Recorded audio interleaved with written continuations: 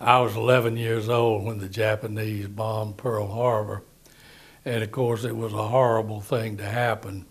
But the American people, even folks my age, were not unaware of what was going on in the world, and that ultimately that we would probably be drawn into the war, but we all thought it would be in Europe, not necessarily in the Pacific. However, that was not a foreign idea as well. But it was a Sunday afternoon, and my family and I had been to church, and we lived in the city.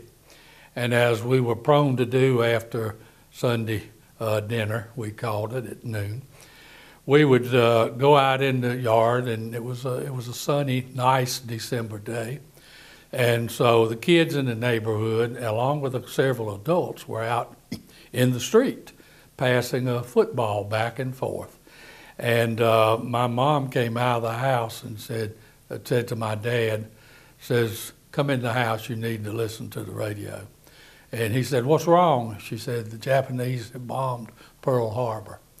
And an ordinarily joyful crowd, silence suddenly came over the whole street, and everyone retreated to their living room to listen to the radio. And I remember, quite honestly, the feelings of an 11-year-old. I knew what it meant, and I knew that it was war, and the first thing that I thought about was my dad. And I asked him, "Dad, do you think you'll have to go to war?" Well, my dad was 10 years older than my mom, so he was I guess, 38 years old, had 2 children, and he said no. And there'd been enough talk about the draft to know who would have to and who wouldn't. He says, "I don't think that I'll have to go." And then immediately I thought about cousins and uncles and neighbors, many of whom did finally go to war. But well, I wasn't a teenager then, but before the war was over, I was. And it affected the lives of those who stayed at home, nothing like those who made the sacrifices, and many of the supreme sacrifices on the battlefields around the world. But our life was different than it would have been ordinarily. And of course, being born in the Depression, we were already used to doing without a lot of things. And so in many ways, it was a continuation. We didn't have certain things because we couldn't afford it during the Depression years. We can have some of those certain things again because of the scarcity of things. And one of the things, of course, that I remember is the rationing of everything. Food, especially meats, sugar, hard to get things, shoes, tires, gasoline. Those things were just in short supply. I never once heard anyone complain. They would comment, "Well, we can't have the coconut cake because we don't have the sugar."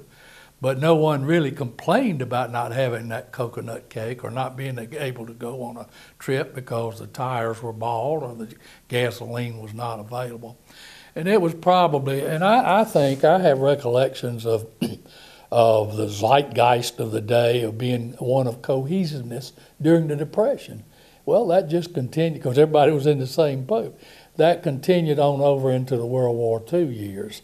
There was a cohesiveness, a sense of patriotism that was just normal, natural. It didn't occur to us to be otherwise. Children didn't have toys in the Depression because you couldn't afford them. We didn't have toys during World War II because the materials to make the toys were scarce. And it was before the days of plastic, so most toys were metal, and we didn't have the simple toys that children would eventually have. But we didn't complain. We made our own toys. And we would make wooden guns, and you could actually buy wooden guns, and we would play with those that shot rubber bands and so forth. But anyway, it was fun, but yet there was always a pall of seriousness over the whole community. And I know that children were enlisted in the war effort through scrap drives. And my schoolyard, grammar school schoolyard, had a big pile of tin cans. And I'm talking about more than head high, covering a number of square feet, that people would bring tin cans to be recycled for the war effort. And the war effort was a term that you heard daily on many occasions. But we also collected old tires, collected all kinds of old motors or anything made of metal. One particular metal that was scarce was aluminum.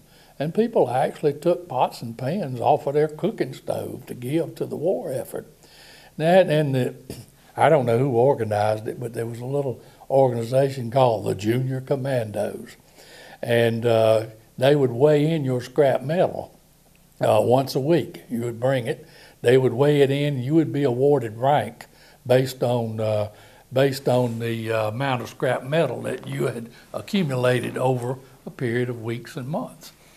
And if you were a private, you got some kind of armband, as I recall, but it went on up to, if you got up into the field officer grade of colonel, you would get some sort of t-shirt or sweatshirt, and then at some grades you got a hat, a military type cap. And I remember being a little envious of the one girl in my grade that became the top ranking junior commando in our school. I later found out her dad was in a business that had a lot of scrap metal. So I determined, well, if I couldn't be a rank, my little sister would. So I would go out and collect scrap metal and tin cans from home and take them in and turn them in my sister's name. So I think she finally did get a sweatshirt, but she was a captain or maybe a lieutenant or something like that. But it was something that we took very seriously. Our mothers would save grease from the cooking and pour it in a can and turn that in, and that was used some sort of explosive basic material. Gas, you couldn't go anywhere. You had, of course, gas was only like 18 cents a gallon, but you only got 4 or 5 gallons a week, so you didn't go too far on that unless you had special jobs that a doctor, for instance, would get more, and you had ration stamps for food and meat and gas and shoes and tires, and you could only buy a pair of shoes if you had the appropriate ration stamps to go buy the shoes. But at any rate, no one complained. It was a time in which everybody felt akin. But it was a sad time, too, because I had several uncles, some cousins, and other folks in the family, and certainly a number of neighbors who had to go off to battle. And I would write. There were 3 or 4 that I would write letters to. And I'm sure they got a chuckle out of my 11 and 12-year-old letters, but they would always write back. And as a result, I collected several souvenirs from the war that they brought back to me when they did come. But and I can remember families when an uncle would write a letter back home to one of my aunts. We would all collect at my grandmother's house to hear the latest, to hear the letter, and they would read the letter maybe several times. But once again, I can't overemphasize the fact of the cohesiveness and the camaraderie of those of us who were at home, and the tremendous support that we did everything we could, adults and children alike, to support the war effort and therefore our family members and friends and neighbors who were there fighting the war. Saddest thing for me that happened was I was 12 years old, maybe 13, when word came to the neighbor across the street that the husband of their daughter had been killed in an airplane crash. And the daughter had come back to live with the parents and that happened in a lot of cases where the wives would go live with their parents or their husband's parents. And so she lived there and with the parents, and they also had a son who was just a year or 2 older than I. and the lady came out from across the street screaming, and of course we all ran out. My mom and sister and I ran out to see what was happening, and she said, "He's been killed. He's been killed," and we knew exactly what the situation was. Well, she had sent my contemporary Jack to the grocery store a couple blocks away to pick up a loaf of bread and some things. And she said, John, go get Jack. Go get Jack. I hopped on my bicycle. She said, but don't tell him what's wrong. Bring him home, but don't tell him what's wrong. So I hopped on my bicycle and I rode the 2 or 3 blocks. And Jack was still in the store. I said, Jack, come with me. Your mother wants you. And obviously he asked me, what's wrong? What's wrong? And I said, just come with me. Your mother wants you. There's something wrong with Mom, he would say. Something wrong with Mom. And I wanted to keep my word. And I would say, your mom just wanted me to bring you home. And so before we got to his house, he hopped on the back of my bike, as we were wont to do in those cases, riding to the bicycle. And before we got to his house, he had figured it out, that his brother-in-law had been killed in the war. And that was the hardest errand I had to run during World War II. But in school, of course, we were always conscious of the war effort. And in fact, I had a world map on my bedroom wall, in which I had little pins with flags on them that I would follow on a day-to-day or almost a day-to-day basis, the advancement of our troops. And I had it separated, the English and the French and the Americans, and I didn't worry too much with the Russian front. But I would follow the war, and I was maybe a little more conscious than some. But we were all very aware, and I had school friends whose parents or fathers were in the war. And we always sort of deferred to them. We gave them a little extra room when it came to schoolyard teasing and that sort of thing, because we felt their pain in a way, although we could never honestly feel the loss or the absence of a father as they did. But of course, we had air raid drills in school. The windows were taped up, and in case of an air raid attack, and they would have air raid drills, and we would all collect in the hallways, and we would sit on the floor lined across along the walls, and that was a sobering moment for a 12-year-old. To practice what you would do. And of course, we didn't have television, but we certainly had radio and the newsreels to show us what was going on in Europe, especially in the Blitz, with pictures in England. And then at home, we would have air raid drills at night, in which everybody was to turn out their lights, pull the shades, and each block or two had an air raid air raid warden, they were called. My wife's dad was an air raid warden. And they all took their job very seriously. They wore English type helmet and an armband, and they would patrol the streets. And if they saw a speck of light coming through a window, they would come and knock on the door and tell you to extinguish that light. I never knew of anybody getting thrown in jail or anything for a light showing, but everyone was very conscientious about it. And we all followed the news. We'd go to movies changed 3 times a week, and admission was 9 cents for kids. So we usually went to the movies about three times a week, and of course the movie tone newsreel would keep us abreast of what was happening on the war front. And obviously they'd be several days late, but we kept up with it visually through the newsreels. And even patriotism extended over into the movie audience, because when an American flag would come on, we would clap and cheer and whistle. And then if a picture was Hitler was coming on, we would boo and hiss or the enemies. And it was just the whole idea of patriotism just permeated the whole scene, every moment of every day. D-Day finally came, and that was when we knew that although the battle was not nearly over, that it was the beginning of a major invasion. And everybody from Hitler on down to my schoolmates knew that the invasion was coming. Nobody knew when or where.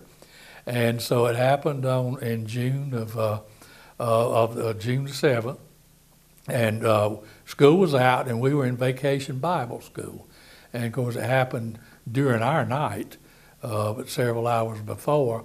And our vacation Bible school teachers at the church learned of it. And they got up at 4:30 in the morning and started preparing a special program for that morning's opening and assembly. And I'll never forget that ceremony with the flags and the patriotic songs and the rejoicing that we were on that course, but the sober realization was that much, much more blood was to be shed.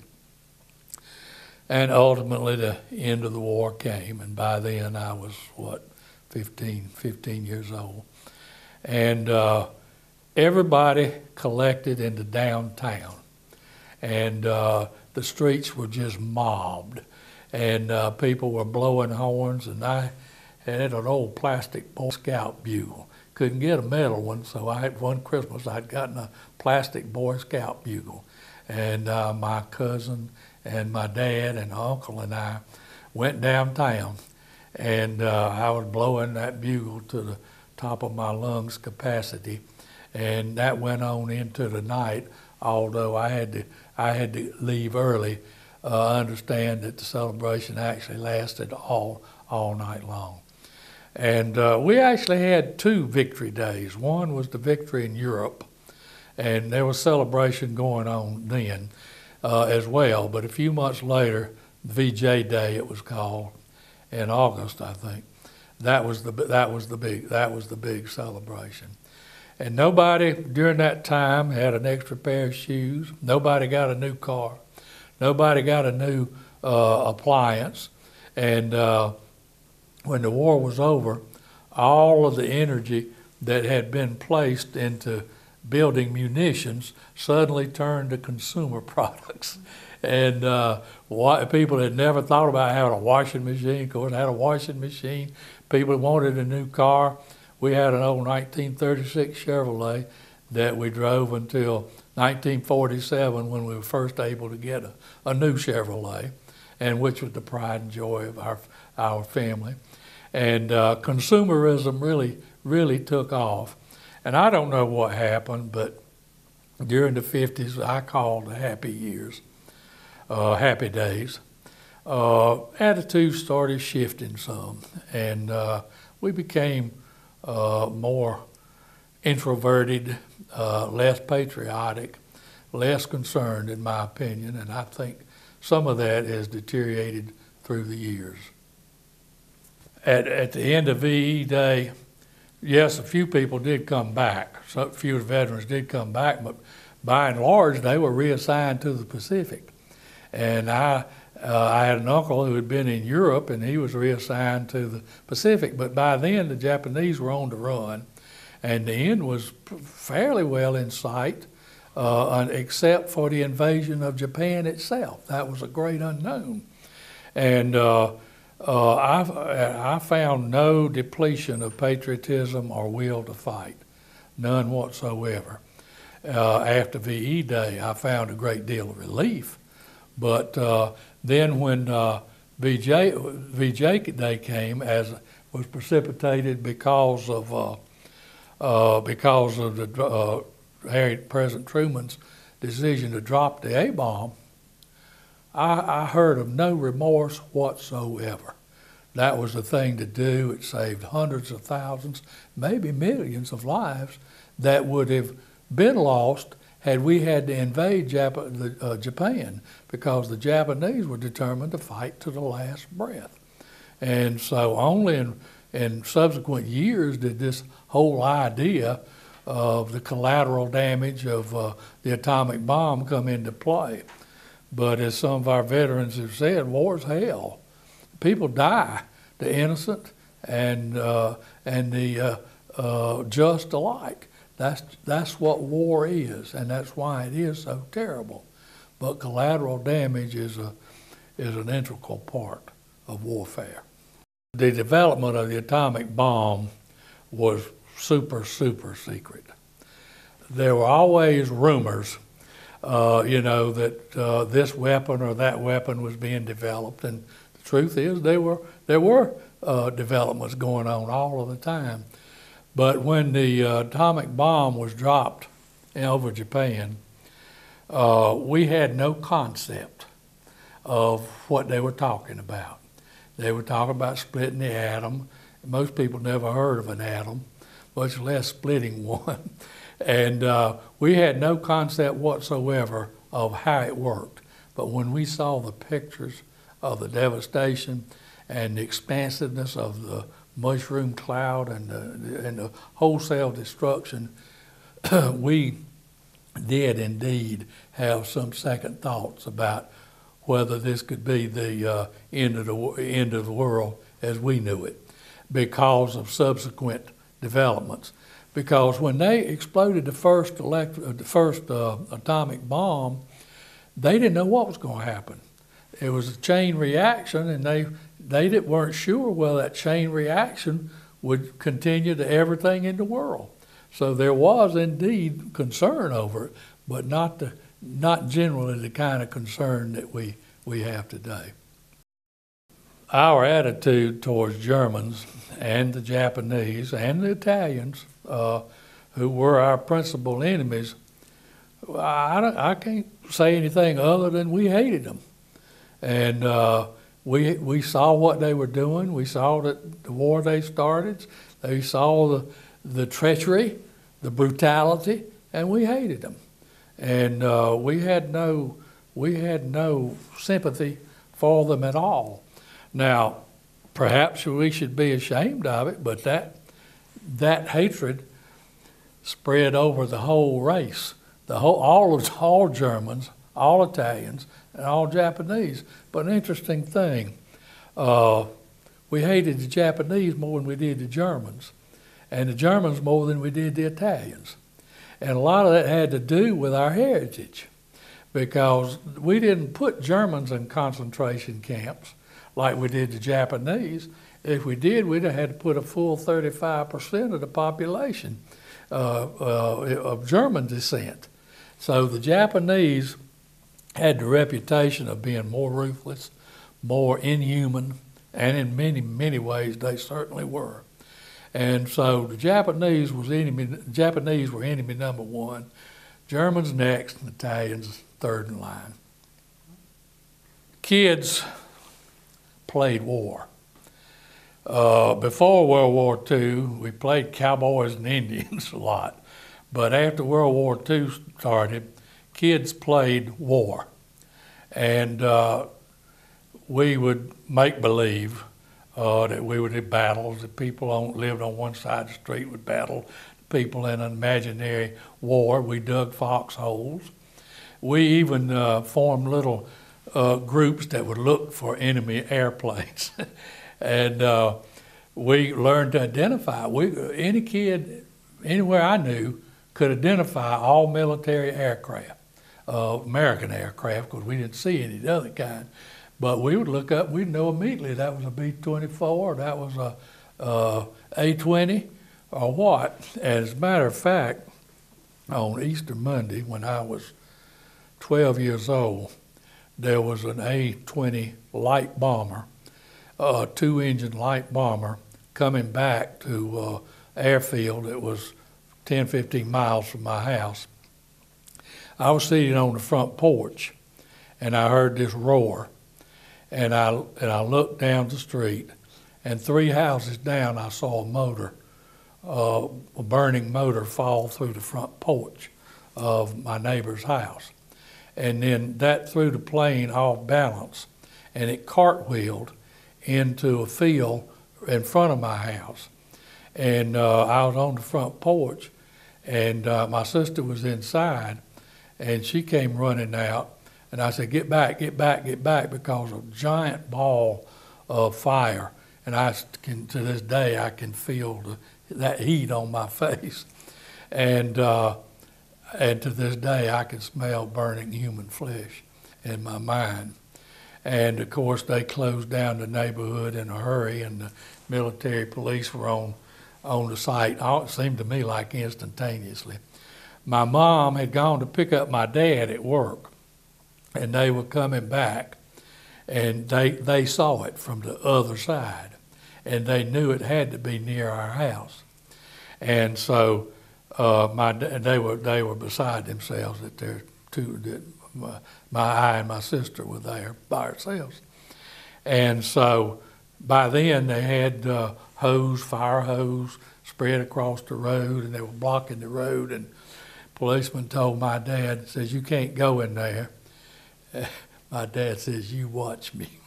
And he bumped over the hoses and came and didn't stop for a second until they got to our house and had my sister and me collected in their arms in the front yard. Oh, there were no bombs on board, but there were a lot of machine gun bullets, and they were popping like crazy in the fire that ensued. I was born and spent my early years in Charlotte, and that's where I was during World War II. My dad was from Abbeville County, and he had come to town. He had moved to Charlotte because he was tired of farming, and he said he wasn't going to ever tell another mule to get up if he sat on his lap. And so he went to Charlotte and met my mom there, and they ultimately were married and settled, and they stayed in Charlotte the rest of their life. My dad was Jesse Brock. My mom was Louise Honeycutt Brock, and my sister Mary Louise. But when they brought her home from the hospital, nobody believes this, but I was 21 months old when they brought her home from the hospital, and I can remember it. I honestly have a vivid memory. And I said, "She looks just like a dolly."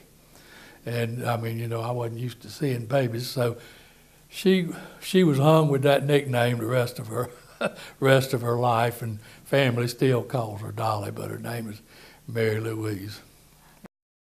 My name is John Otto Brock. I tell people I have a middle name. You can spell frontwards or backwards, sideways. Inside out is toot, and sideways is toto. So my mom was she was a feminist long before feminism became popular, but it didn't involve burning underwear or anything like that. She went to work before I was born in a medical library that the physicians kept and used. And then after I was born, she stayed at home with me. And actually she stayed home until after my sister was born, 21 months later. And then she worked in a doctor's office.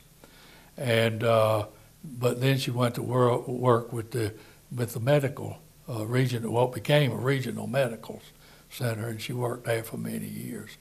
But when computers came in, my mom was already getting about 50 years old, I guess, or older, probably older. And all the people were all torn up about having to learn how to use computers. Well, my mom picked it up after about 2 hours of instruction and led the young folks through the adaptation of the computer age. We didn't have much entertainment, movies, that was about it. And of course we'd have family get-togethers and picnics and church groups and a lot of that.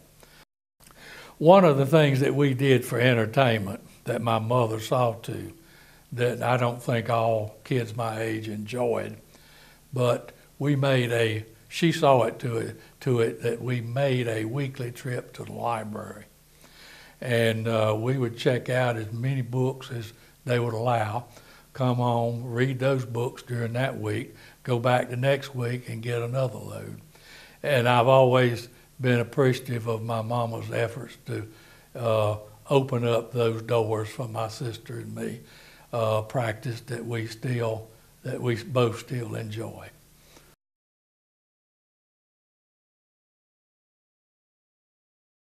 During an air raid, you didn't drive an automobile at night. You pulled over and parked till the air raid was over. We had sirens that would let you know when one started and when one ended. Now, emergency vehicles did drive unless they knew that it was an actual air raid. But then most of them though had the top half of their headlights taped over, so that you just got partial light from underneath. Holidays during the war were relatively unaffected. Christmas, of course, you didn't have the variety of gifts, but nobody really worried about that either. All kids had a little Santa Claus, but they were different kinds of toys than they would enjoy later because of the scarcity of some materials. The other holidays were pretty much the same, except there was always a pall of a certain amount of sadness in our consciousness of those loved ones who were not with us at that time. Electricity was very, very much available, so we didn't worry about saving on Christmas lights, electricity and that sort of thing, and we didn't have Halloween lights. The only time we ever used lights was at Christmas time. The main problem was getting replacement bulbs. You couldn't do that, so you didn't run your Christmas tree lights 24/7 like we do today. Turn them on a little while in the evening, and enjoy them, and then turn them back off. That was not to save electricity, however. That was to save the light bulbs. The availability of food during World War II, we didn't go hungry in America. We ate differently than we would have. Meat was scarce, but we had plenty of vegetables. And then there was the business of the Victory Garden. I don't know a house on the street where I lived that didn't have a Victory Garden. We had some room in the backyard. We had a nice Victory Garden and raised enough stuff to eat all summer on, and then my mother would can all summer for the winter use, and so we never went hungry. We may not have had to eat exactly what we would have chosen otherwise. Several of the people who had shady backyards on my street that couldn't have a Victory Garden in the backyard, they dug up their front lawn. And it was not unusual at all to see a Victory Garden in front of a house rather than behind one. People raised chickens in town. And of course, they always did in the summer. And then they always raised chickens in the country, but even in town, we never did have any. But our neighbors on both sides had chickens, and we'd help feed them, and we would enjoy the harvest of the chickens when the time came. Had all my kinfolks lived in the country, and Daddy would buy a hog and pay half the food for the hog, and my uncles would slaughter the hog and prepare it, and we'd get half and they'd get half. So we always had a ham or sausage hanging in the attic or in the garage. And speaking of attic, on the weekends during World War II, soldiers would come in from outlying camps into town for the weekend. There was 1 or 2 hotels in town, but downtown was a USO office that they would report to.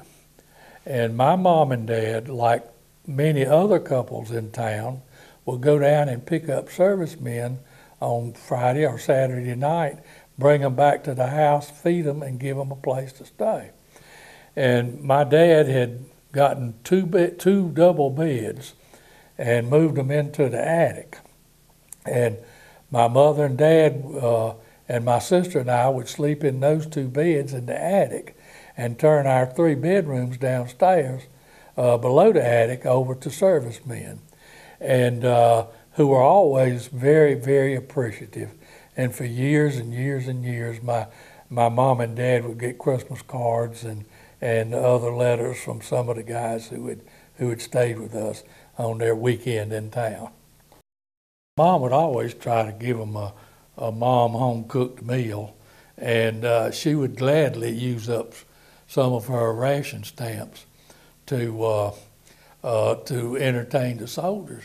I mean, everybody was that way. It wasn't just my family, but nobody could do enough for our servicemen. And they were honored guests in our town and in our home and in our churches. And it was just the way we felt, what we wanted to do. And during the war, I decided to be an entrepreneur. Meat was scarce, but mostly that was red meat. Generally speaking, everybody had plenty of poultry. But and then folks in the country, they would rabbit hunt and have plenty of rabbits. But people in town didn't get rabbit meat. And believe it or not, that was a staple in the South, was rabbit meat. And so I started raising rabbits. And that was easy to do because you could raise a lot in a short period of time. And so I would butcher the rabbits in my backyard, skin them and prepare them, and take them down to the A&P and sell them to the A&P for 50 cents a piece. And they would put it in their meat counter, just like today's USDA approved meat. And if I tried to sell rabbits to a chain store today, they'd put us both in jail. But I opened my very first bank account when I was 13 years old with the proceeds from my rabbits. When the troops started returning home, it was a joyful occasion. Now, obviously, they didn't all come home at the same time. The ones who'd been in the longest and who had gotten so many points from various degrees of combat and flight missions, they came, and the wounded, they came home first. So it happened over a period of time. And some people, they were even a year or two coming home for good. And but they were fully embraced back into society, and most of them got the jobs back if they wanted those jobs. A lot of the women who had filled those jobs during the war decided to go back to the home, and that opened up those jobs, and it was a fairly easy transition. And it was a very pleasant, happy time. Now, some of them, some of veterans had quit high school and joined. And in my high school, I had several returning veterans while in my class came back to finish up their high school education. And then when I went to college, there were many veterans going to work on going to school on the GI Bill. Anybody that came back from service with an injury was treated with great respect and deference, and they were embraced. Now, fortunately, no one among my close family or friends had any enduring maiming injuries, but they certainly were, and these folks were honored for their service. For some reason, after World War II, we didn't have the open display of post-traumatic syndrome. There were people that we heard were shell-shocked, is what they called it, and it was a real thing. I mean, these people suffered some psychological damage from being shell-shocked. And there was some residual of this among the returning veterans groups, but not much was overt. And nothing like what developed in Vietnam and subsequently. And I don't know. I've often wondered what the explanation of that was. Did people just hide it after World War II? Did they just tough it out? Did they just keep it suppressed? I don't know the answer to that. I do know this, that there are veterans, World War II veterans alive today who will not talk about their experiences. And I had relatives and friends family friends who never discussed the horrors of what they'd gone through. And that was always respected. You always gave the veteran the benefit of the doubt or the privilege of talking or not talking. You never pressed, you never pushed. And there were children who grew up, whose daddies died in old age and who never knew the experiences of their own father. When I was growing up, neighborhoods were tight-knit, very close. And my mama would not hesitate for a moment correcting or disciplining a kid from across the street or down the street, nor would those mamas hesitate and discipline me. It was really one big family. And in the South, especially, communities were close-knit. And it didn't make any difference whether you were kin or not. Now, Wilbur J. Cash, in his book that he published in 1939-40, The Mind of the South, he made the statement that every Southerner was kin to every other Southerner within a 30-mile radius.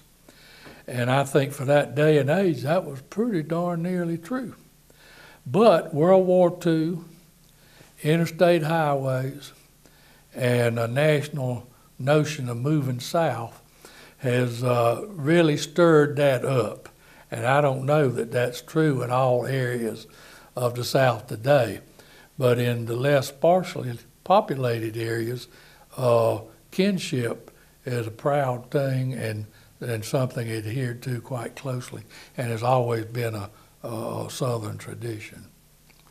Life changed after World War II. The suburbs started growing around the cities, grew on out into the rural communities, and I don't know, growth became sort of a goal for the sake of growth. And I never have understood all of the rationale about bigger being better. And my hometown was a better place 50 years ago when I was growing up or more than I think it is today. And I think that can be said of a lot of communities. The war was over in 45, and I didn't graduate from high school until 5 years later. And in 1950, I graduated from high school, just in time for the start of the Korean War within less than 30 days. And I remember being concerned about what, when I mean, there wasn't any question about me going to serve. We still had to draft then. It was just a matter of, when will my turn come? And so reluctantly then I started college in the fall of 1950.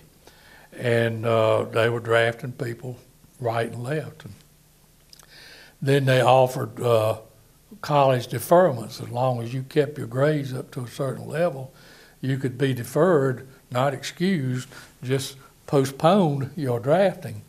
And maybe that was some incentive to make some grades, but I was deferred until right at the end of the Korean War.